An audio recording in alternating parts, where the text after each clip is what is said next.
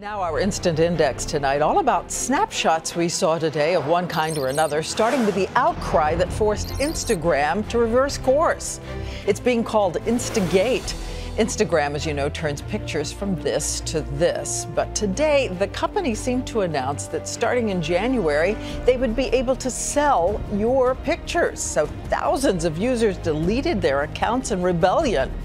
In response, Instagram announced they are not going to sell your photos, and everyone can exhale.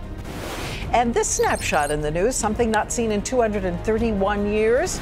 Queen Elizabeth surrounded by the cabinet members at 10 Downing Street. The last monarch to stop by a cabinet meeting was King George III in 1781, undoubtedly to complain about all those revolutionaries in America. Her Royal Highness spoke only twice, by the way, wishing everyone a Merry Christmas and also asking that next year that speech to the Parliament, which cabinet members write for her, be shorter. And a quote in the news, "I was only half joking."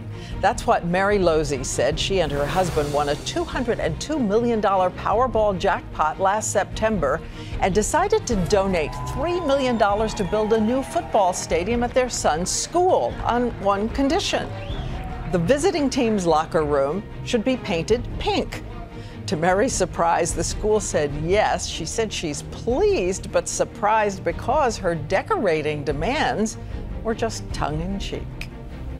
And I always love it when you tweet me your thoughts for Instant Index at Diane Sawyer.